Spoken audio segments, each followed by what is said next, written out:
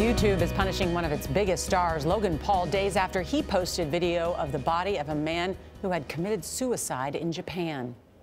Did we just find a dead person in the suicide forest hanging? Yes, sir, you think that's real?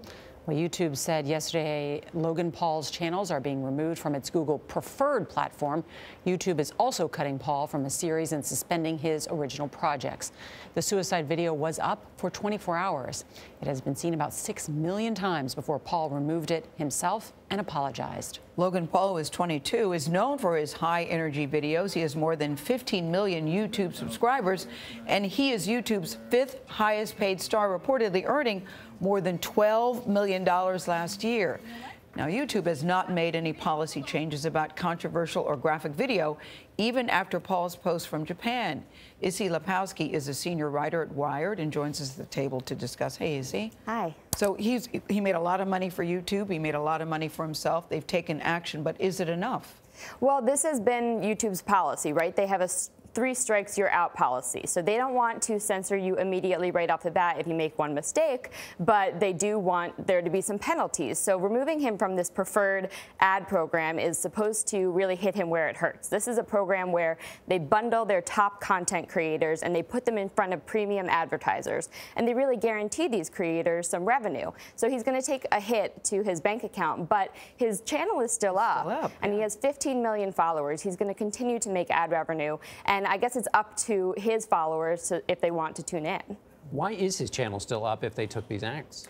As I said, they have this 3 strikes, you're out policy. The internet, all these tech companies, they want to be inherently open. Censorship is something they take extremely seriously. And so they say that, you know, if we've told you 3 times, you're out. But he's made one mistake. He's 22, and I think they're giving him the benefit of the doubt, leaving his channel up, but imposing some repercussions. They're also removing him from some of his original shows that would have made him a lot of money as well. But Issie, should there be policy changes, because YouTube didn't take down that offensive video? Logan Paul took down that offensive video.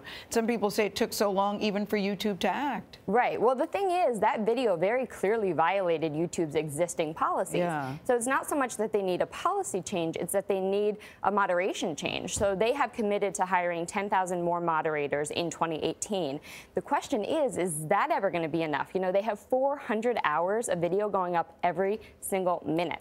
So they're using a combination of technology, algorithms that automatically flag violent content, and also human moderators, but they run the risk of missing certain videos and then overreaching on the other end of the spectrum. I mean, here's kind of the conundrum, is that provocative content is what draws people to YouTube, right?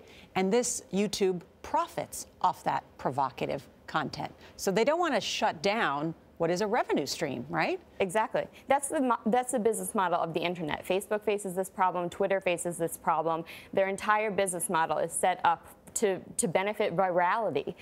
So the more viral a video is going to go, the better it is for YouTube. So I think that, you know, whenever YouTube ends up coming out to explain why this video stayed up for so long, that's going to have to be part of the conversation. Was the decision made that this video was so beneficial to your business that it was able to stay up, and you maybe made excuses for it, despite the fact that it did very clearly violate the policies? Logan Paul didn't respond to our request, but he did take down the content, and he said in a tweet he's taking time to reflect. So what's next for him?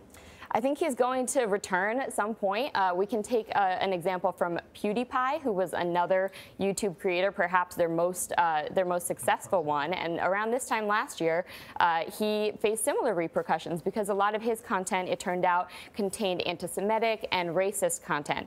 And so he was removed from the preferred ad program. He was removed from some original content. He's still up and running and doing really well. Yes, he is. Issie Lapowsky, thank you so much for joining us this morning.